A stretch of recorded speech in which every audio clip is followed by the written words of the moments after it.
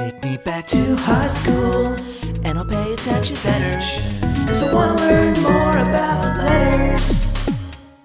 Unless you warrant a swank homage, then you know what anagrams are, rearranging the letters to spell other words. But if you try anagramming in the real world, that is, leaving the computer world of fantasy letters and using real-life letters, then you become dissatisfied with merely rearranging, and you want to do things like flip letters. So speaking of jaw jams, you could rearrange the letters of bechamel to create chewable. And this again flips that M and the W. And actually, in English, it seems that the M and W are the only good pair of letters that you can get by flipping, at least for capital letters. And so back to computer world, where I have an inexhaustible supply of lowercase letters, we see that by flipping and fiddling, I can turn a P into a D, and an N becomes a U. And speaking of tofu fonts, we're going to talk a little bit about custom fonts for this in a bit. And B and Q are interchangeable, and these are the only three pairs. So look, unless you tolerate rotting walls, when making anagrams you should allow rotating letters. But is there more we can do? For example, an E resembles an F, except that it has this extra little bit here. So let's make an F by cutting that off. It's just plastic. And like cutting the horn off a unicorn, now we have a horse, or capital F. Now, when actually anagramming, I have this leftover piece, and I can't just throw that away. It's not very useful except to make an F into an E, or an O into a Q. Now, cutting up E's and Q's isn't that useful because there aren't a lot of words with both F's and Q's in them, but I can think of one, and hogwashed becomes, finally solving this mystery. Come on. Fuhurugats. This is, of course, not to the limit, so let's go back to computers and lowercase letters. I like lowercase letters for this because there's a lot more similarity in the letter shapes.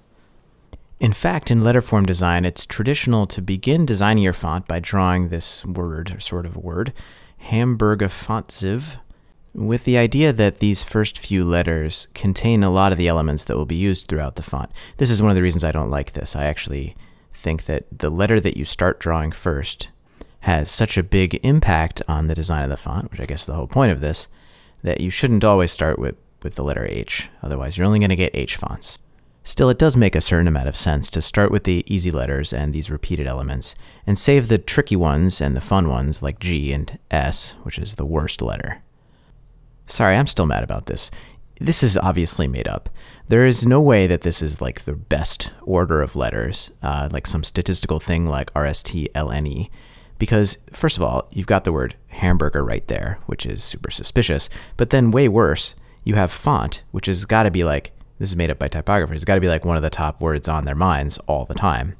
We've already learned that we can use tofu instead of font. It's like the same letter shape, so let's make this tofu burger. Okay, rant over, back to the matter at hand. We want to know what letters we can break down or break apart in order to create other letters. An easy one is B, which we can carve an O off of, leaving us with an L. And if you take an L and an O, you can also make a D, or a Q, or a P.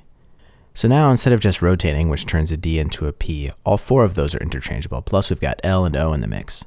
The letter L is pretty basic, but it's useful to split that into two pieces, each of which is the height of the letter I, which shape appears as a component of lots of other letters. We'll also need to consider the dot on the I to be its own letter piece, which also appears in a J.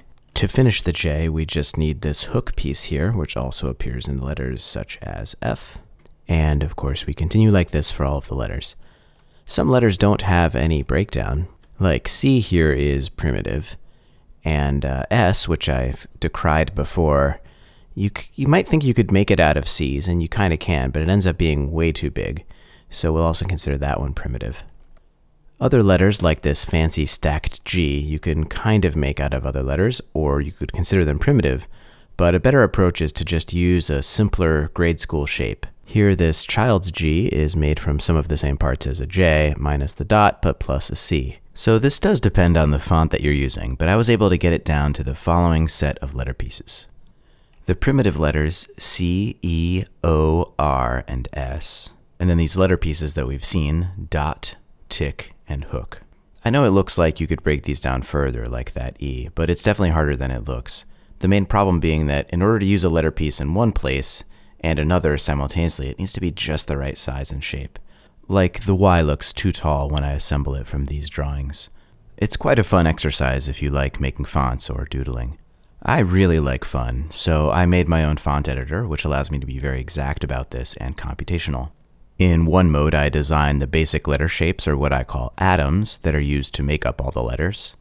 Then I assemble the letters themselves. K is made up of 4 tick shapes. I can go back and change an atom, here ruining it, and then see how that's reflected in all the letters in which it's used. And font making is a very iterative process, so you got to test out how the words look as you're going. And then you get really mad because you didn't build kerning support. So there goes another afternoon of your life as you write all that code and then manually set the distance for 26 squared pairs of letters. And now at least it's tolerable.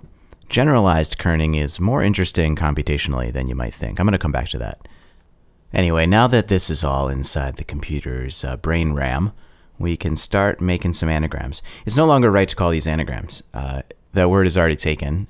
I considered anaglyph, which is like a Greek word that frequently is used to mean letter, but that is used for this kind of 3D glasses. No idea why. So I decided on anagraph from anag, which means anagram, and raph, which is rotate and pluck fragments. So this program will be an anagraph generator, and let's talk about how that works. It's not really that complicated. Every word has a unique decomposition into the atoms that make it up.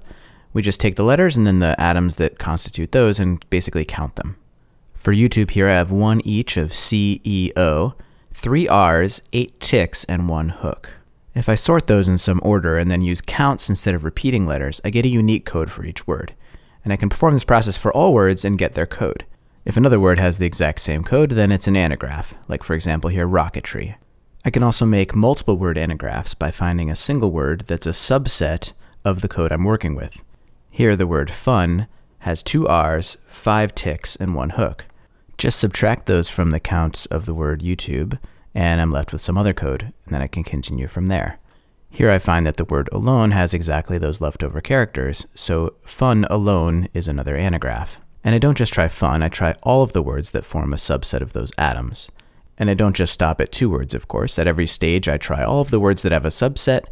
If I completely use up the letters, then that's an anagraph. If I don't use them all, I continue and try again recursively.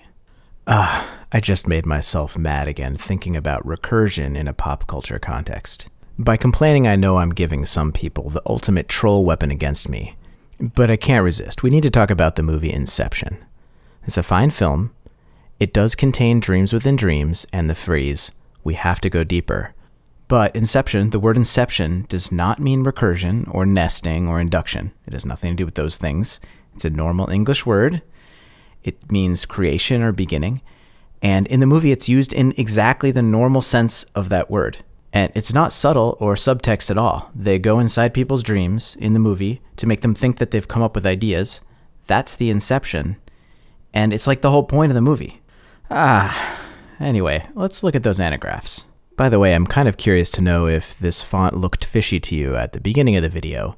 It's the same one I've been using the whole time, and I think some of the letters look a little funny due to the way they're constructed. And speaking of fun alone, one more technical topic here. Remember when I said that we would break down a word into the unique decomposition? Well, this only works if a letter breaks down only one way. But previously in this video, I told you that B could be broken down into LO, and I also showed you it breaking down into LC. I think both of these make sense, and it's a reasonable variant of the problem. I could also have the rule that says O can be made up of 2 C's, and depending on the font, that might be possible. And now we have ourselves a real pickle. First of all, the algorithm I described before doesn't work.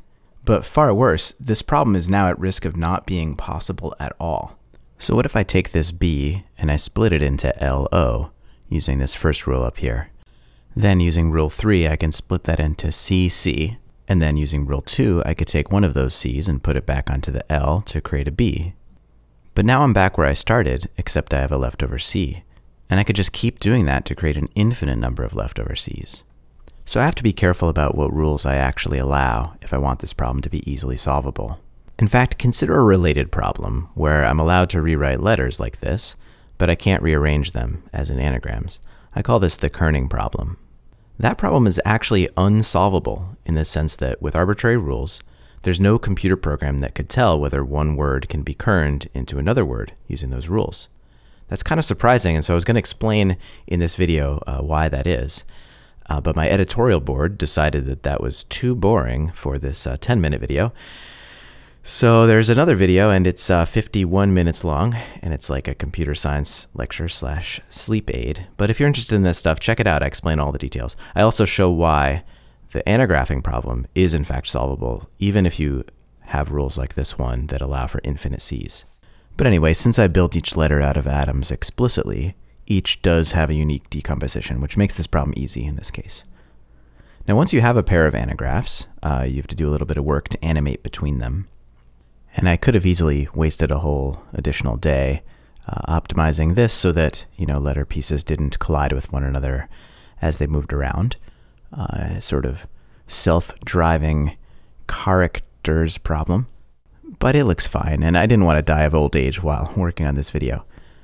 By the way, I realized the main use of this technology is to malign things by rearranging their names into something unflattering.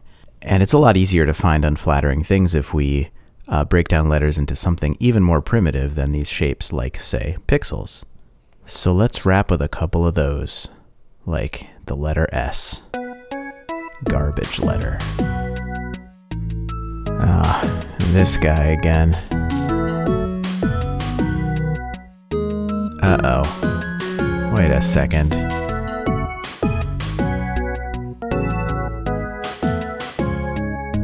'Cause I wanna learn more about letters.